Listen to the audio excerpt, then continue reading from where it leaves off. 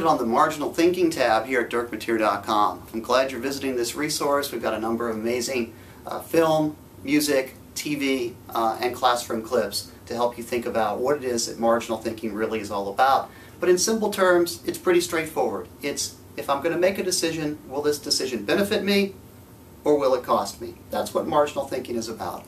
I've got a classroom activity that I do on profit maximization, where students are forced to find the profit maximizing point, and the only way that they can get there is to think at the margins. So I want you to check that one out. That's one of the things I would recommend highly to you.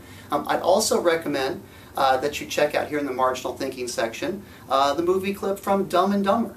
It turns out that our heroes in this movie aren't all that smart, and they basically don't understand how to value money. They end up actually wiping their noses with dollar bills because they think those dollar bills are essentially free.